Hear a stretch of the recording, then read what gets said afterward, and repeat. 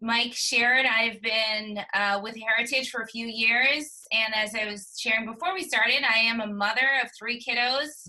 I've been teaching since 2000. I started teaching for the Los Angeles Unified School District, and I've been teaching online since 2012. So it is just really fascinating to see the evolution of the K-12 space moving online. And I think that there is, a lot of good things that can come out of it. I think challenge is hard. Doing things differently when you don't really have a choice is really hard. And trying to manage it all when you have other responsibilities makes it feel very overwhelming and almost impossible. But I'm reminding you all today to give yourself some grace, and you got this, okay? Take small bites, start with a few tech tools. Remember to put the onus of learning into the hands of your students. Let them be the leaders, let them be the teachers, let them show you what they know. This is the YouTube generation, and they will eat it up and do amazing things if you just trust in their ability to do so. So we're going to talk a little bit about some distance learning, and we're also going to wrap that around the concept of grit. So let's get started. And I will just share my presentation with you guys, and I believe Mike is going to also share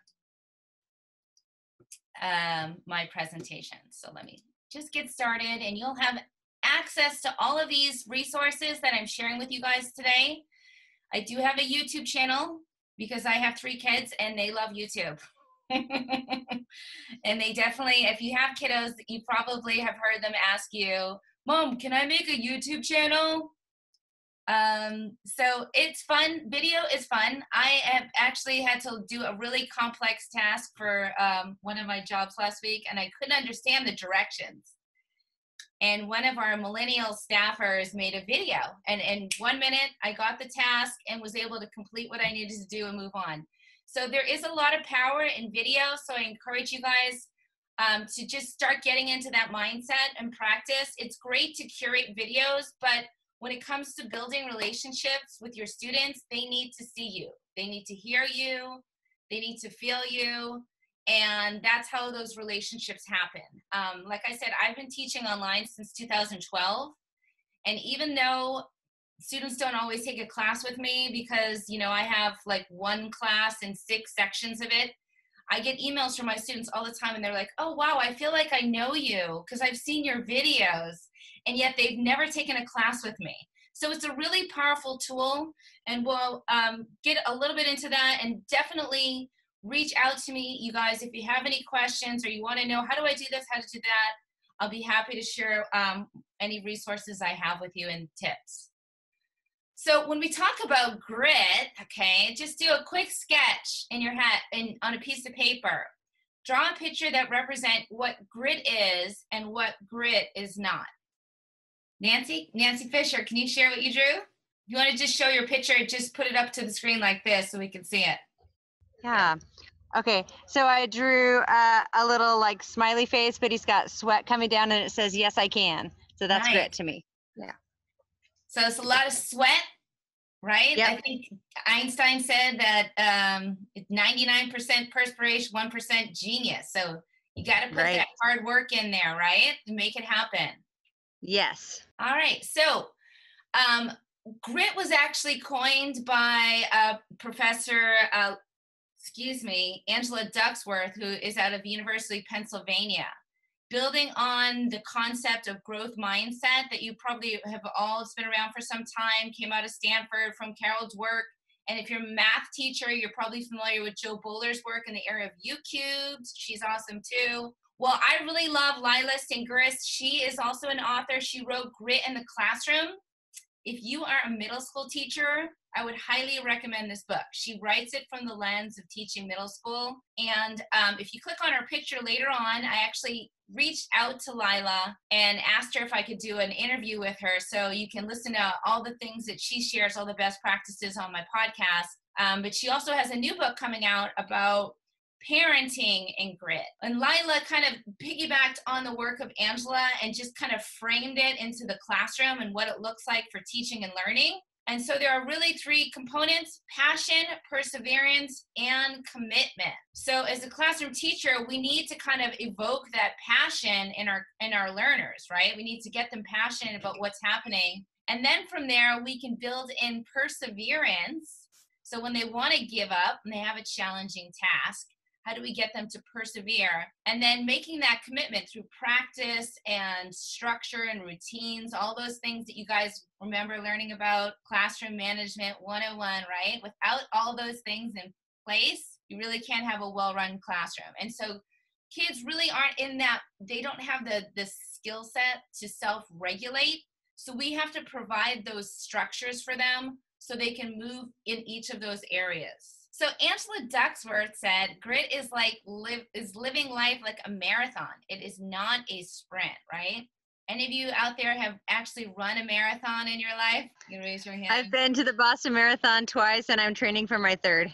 Oh my goodness. Wow. I'm from Boston, so that resonates with me, Nancy. I grew up watching the Boston Marathon my whole life. Nice. That's awesome. It's a lot of commitment and energy, and just having, like Nancy was saying, your training, it's a schedule, it's a routine. There's times where you want to give up, times where you just feel like you can't do this, but you persevere.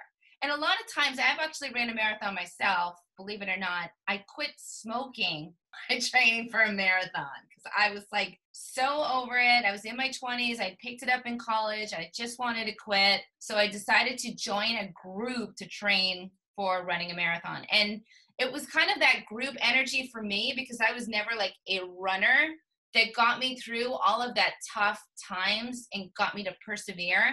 So when you're thinking about designing these learning experiences, it's not just designing for one. You think about all your learners and what they need. Some kids need that group space. So whether you're designing a project online and having them work online, other kids need that one-on-one coaching and feedback. Some kids need a highly structured space so that they can kind of help them self-regulate and move forward. Other kids need voice and choice. So there's a lot of different strategies that you have to kind of think about when you are designing these spaces for your learners. So in a nutshell, grit is not giving up when you want to and sticking with your goals no matter the challenges you faced, right? Here's an example of my kiddo trying to learn a trick on a skateboard. It's a lot of falling, there's a lot of failure, there's injuries, sometimes there's a little bit of blood and pain. I think if you guys are parents out there, you remember the first time your toddler ran and fell, and your immediate response is like, man, I just gotta rush over there and just like be there for my child. But my third kid, I was like, okay, she's got this. I can step back and she will be okay. It took me 3 kids to realize I was actually exacerbating the problems and creating these mindsets of like, you can't do this, you don't got this, because I was like right in there to rush in and help. So here's an example of grit with my kids during the age of distance learning. My daughter, who's in 1st grade, she had some math worksheets, and it was on different 3-dimensional shapes. Well, one of them was a sphere, and nobody in my house knew what a sphere was. So I said, I'm going to get gritty with this, and we created our own Edpuzzle. Anybody out there using Edpuzzle? Raise your hand. It's a phenomenal tool. It allows you to create or curate videos. So any video that you have, whether it's like a math antics video, a phonics video, it could be a video of yourself. So think about having a flipped classroom model where you're creating a video. And then what you do is once you've created your video, you can upload it to this Edpuzzle tool. And then see these little dots here at the bottom of the screen? Right here underneath the video image I shared with you guys. Those are all questions that I've put into my video to check for my students' understanding. So think about a formative assessment. And this came out of the fact my son had to watch a video also on dissecting a cow eyeball. He's in 6th grade. and he was just scrolling along, and I was like, there has to be a way that we can make sure that these kids are actually getting this content, and we're checking in with them and make sure that they get it and they're engaged. So we'll just watch this if I can load it on here. Oh, I can't. But just to further on this tool, and there's a link, you guys can actually watch my video that I create, and we do these little images, we show the different shapes, and then the kids have to guess what the name of the shape is. But you can, as I shared, you can curate any videos online from all of these websites. So even if you have a Khan Academy video, which kids, by the way, typically find very boring, you can slice and dice it. Maybe there's some really good pieces in there that your kids need to watch. You can slice and dice it by adding in a question. You can even put yourself in there and say, hey guys, we just watched how Khan explained quadratic equations. What questions do you have? Or now that you've gone through this example, what do you think about this concept? So you can add either open-ended or multiple choice questions. And again, this tool is going to work with all of these different platforms. So grit is not determined by your IQ level and your previous achievements. Your I can is more important than your IQ. So it's really about that mindset, like you said, running a marathon, like I can quit smoking, you guys. I actually did it, even though I knew I had a problem. So how do we change that mindset in our students, right? There's a lot of self-talk. There's a lot of group effort. There's a lot of, structure and just kind of rewards and behavioral contingencies that help build in that I can. So it's not going to be easy, just like distance learning is not easy, right? You've got kids all across. Some of them don't have the tools that they need, but we can't give up and we can't be compliant. We have to keep pushing forward and challenging ourselves to incorporate and use the technology and to make these connections with our learners. So here's an example of what grit is not, right?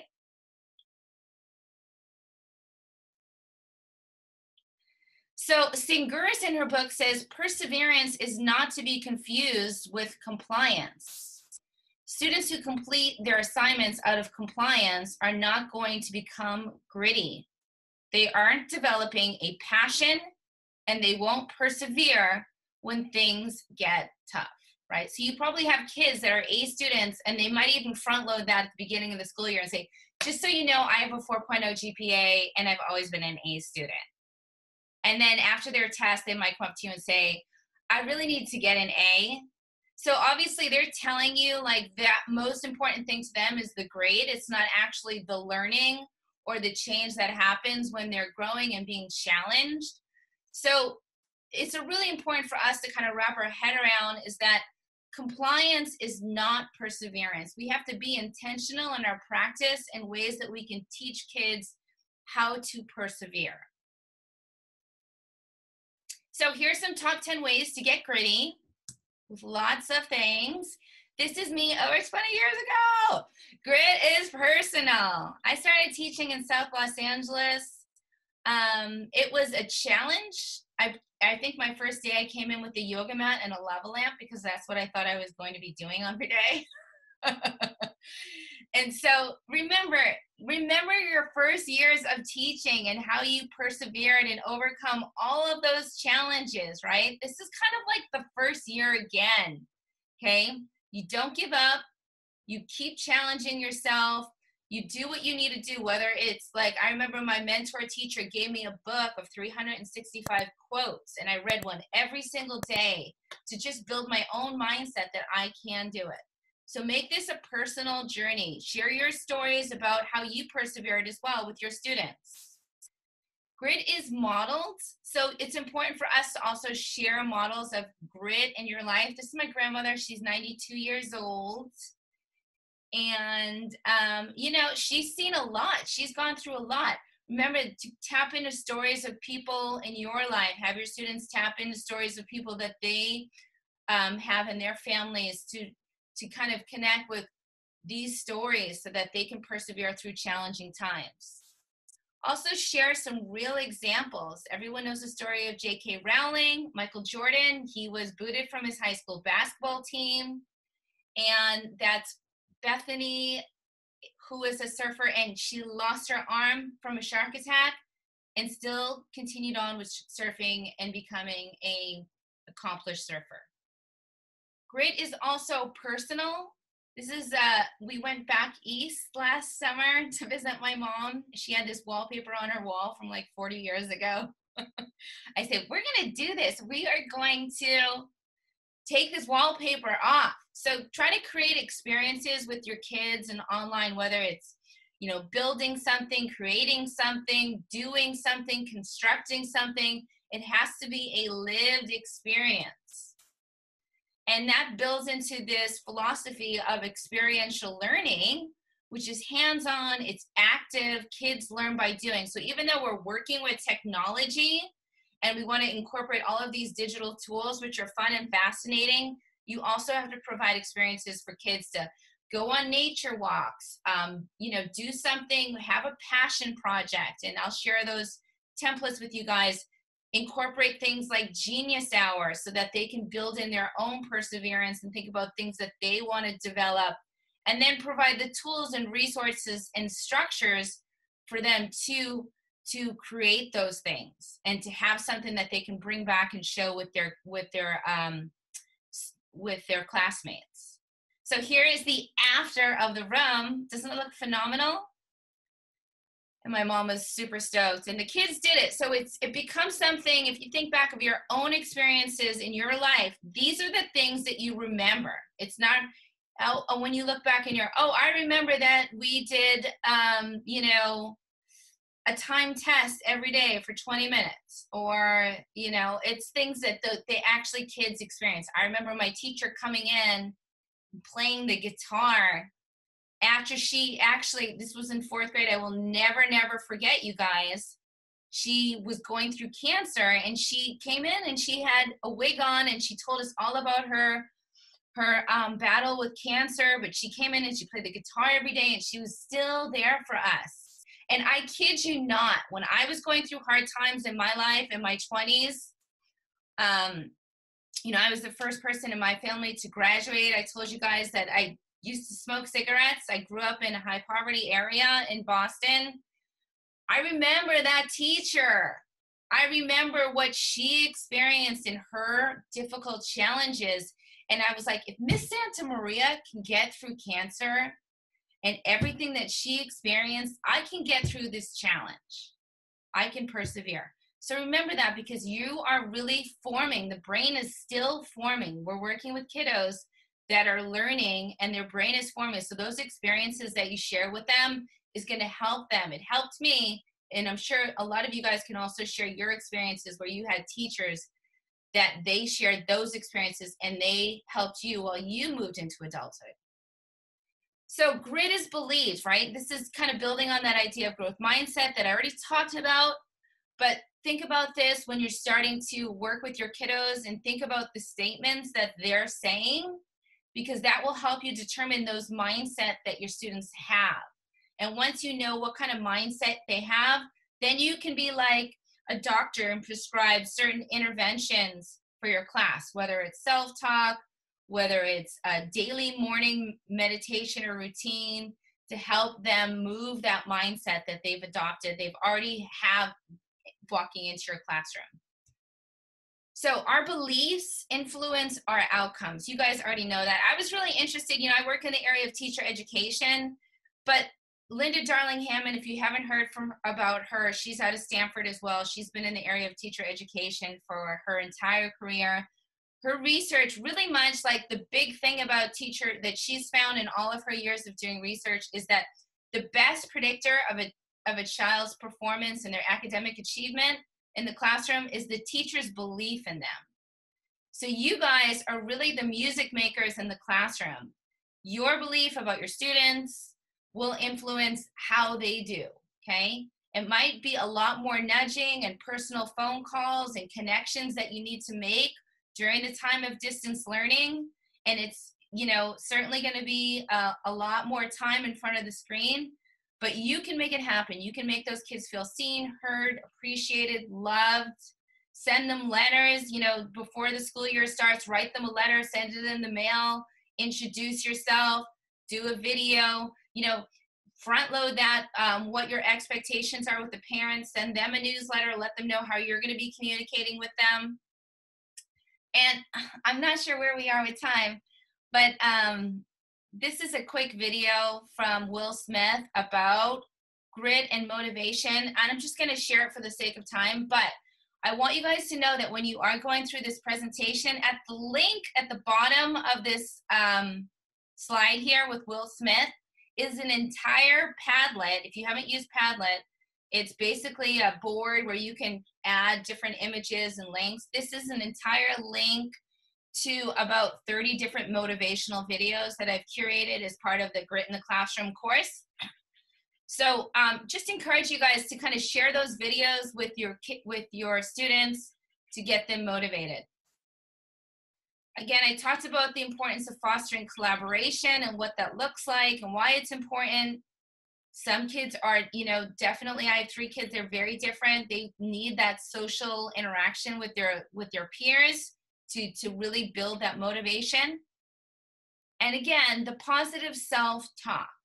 So if you start hearing these messages in your classroom, think about how you can, you know, you want to spend time doing this stuff, right? Your first few weeks shouldn't be about just content, but about shifting that mindset of your learners, building those relationships, you know. And when it comes to technology, you want to make sure that the technology is not heavily content embedded, but it could be a fun Kahoot. It could be a Poplet where they're writing about themselves. It could be a Quizzy where they're just, you know, playing a game about what they did over the summer. So you want to make it light and fun and engaging, and then you build in the content level curriculum once they've got oriented to these different technology tools. So be a coach, be a cheerleader, support your learners. And there's certainly a lot of research on the importance of specific measurable feedback and how it helps students in terms of motivation and overcoming challenges and adopting a growth mindset. Oops. All right. I talked a little bit about the importance of building grit with kids, but you also, especially in the area of distance learning, here's an example of 2 newsletters that you can share with your parents. So you also want to make sure that you're kind of training the trainer, right? You want to shift your role because you guys are really teacher trainers now. You're training the parents to also support their kids at home. So whether you do a newsletter or a weekly email and you talk about your learning objectives with the video, help set the stage, and teach them about grit. So help parents know what to do when they become frustrated with their kids, when their kids want to give up, and what that really means and what it looks like. So this is an example of a hyperdoc, and there is a link to creating a hyperdoc if you're not familiar with that. But again, as I talked about, grit is something that's developed, it's experience. So you need to create a space for your kids to have some choice and autonomy. Passion projects. This video really talks about kids sharing their passion and, you know, giving them choice. As the middle schooler talking about her passion in the area of gun control and why she thinks it's important to have gun control and legislation. So if you're working with secondary students, giving them an opportunity to talk about some of these current events and build it into a passion project that they can share their knowledge, expertise, and insight with their classmates. Here's an example of a Google slide deck that you guys can use. It's a battle research project. So just a good example of how you would structure a online learning project. If you don't have a Bitmoji, obviously you guys have seen my Bitmoji several times. I do have a video on how to create and use Bitmoji in the classroom. It's really easy. It's included in this presentation. again, it just creates kind of like a space of like, oh, there's my teacher. She's a cute little cartoon character. And you can set the stage for what you want your students to do. So in this presentation, they're creating an infographic on a Civil War battle that they're studying. Here's another example. If you're an ELA teacher, this one's on theme. And I've also shared this presentation with you guys. It's a Google slide deck that's interactive. So as the students are making, if you haven't done Google Slides, there's a video on that. But what you'll do is you'll share your slide deck, and then the kids will just work in the slide deck on a particular topic. And as you can see, just like this presentation, you have the content that's embedded, and then the kids just answer the questions in the little boxes there. All right, so here's kind of another way that you can build grid in a distance learning platform. This is for my math class with my kiddos, my early learners. They have a morning Jamboard where they check in, and if Jamboard is like Google, it's like Padlet. And then when they click on it, I'm not sure how much time I have, if we have time to go through this. But all of these hyperlinks is what they need to do in their daily agenda. And there is a video here on how you can make a virtual classroom like this. These are all interactive images that are virtual manipulatives for the students to use. So feel free to check this out as well. And make sure that you are intentional with grit in terms of setting goals and reflecting. These are just two examples of a template that I created so the students can set goals. It's important to set goals at the beginning of the school year and then provide an opportunity. So whether you're teaching early learners, I mean, when I was teaching first grade, we would set goals about our reading fluency and our math computation skills that we wanted to acquire, and then providing points for kids to check in throughout the school year. Okay, you know, at the beginning of the school year, I was reading 15 words a minute.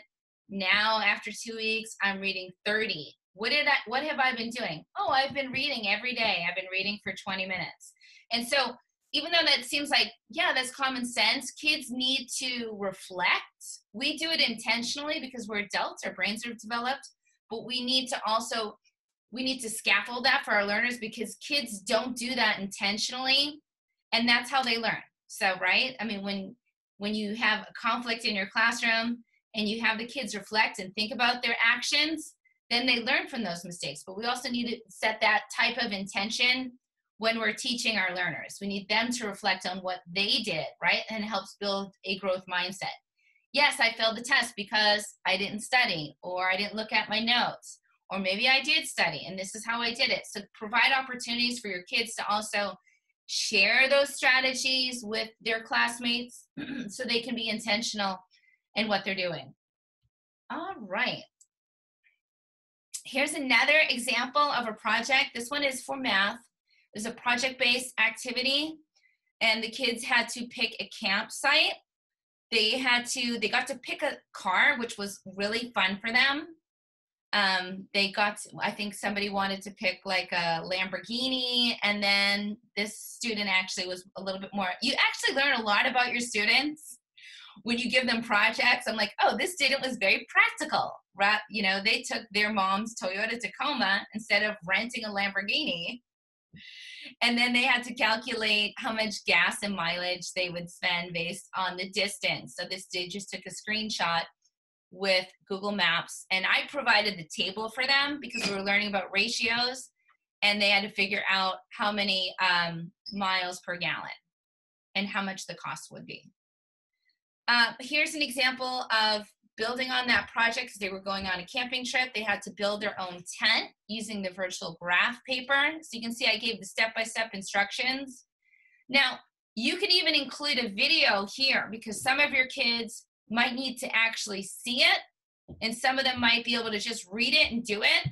But I always err on the side of the more modeling I can do, the more successful my kids are going to be. And in terms of creating a video, if you can't synthesize what you want them to do in 5 minutes, then you're talking too much. It's too long because you've lost their attention. So you want to try to keep your videos to 5 minutes. And honestly, that's going to help you also in terms of chunking the task. If the task is a 20-minute video, it's way too long and you've already lost their attention. So think about how you can break apart a task like finding the surface area with virtual graph paper and just do one chunk at a time. And maybe it's 3 slides with 3 videos. So here's 3 videos and 3 ways that you can engage your kids with virtual manipulatives in an online learning space. I love Bridges Math Learning Center, and the left video is how I'm modeling division with manipulatives.